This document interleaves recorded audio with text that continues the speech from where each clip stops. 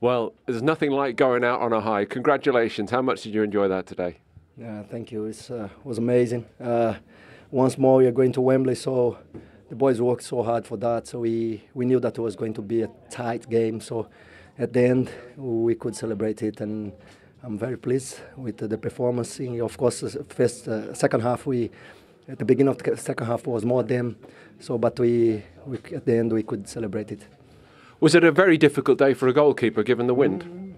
Especially for kick and the balls that come for crosses, very difficult for a goalkeeper. But yeah, we could manage it as well.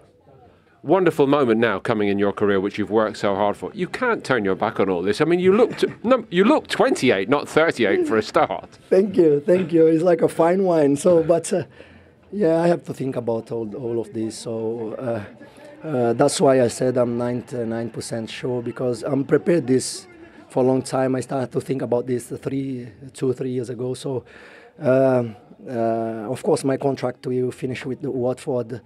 I don't want to go anywhere else. So, but I need to speak to the club after the season finish. But like I said, I'm 99% sure this 1% can turn. No, you can't do it. They love you here. And what's not often seen is the way you celebrate goals that your own team is scoring at the other end. We are the only one that celebrate alone, so I need to celebrate with them. So they are the one that always is beside me, and this club is amazing. The fans also, and I only want to say thank you to them.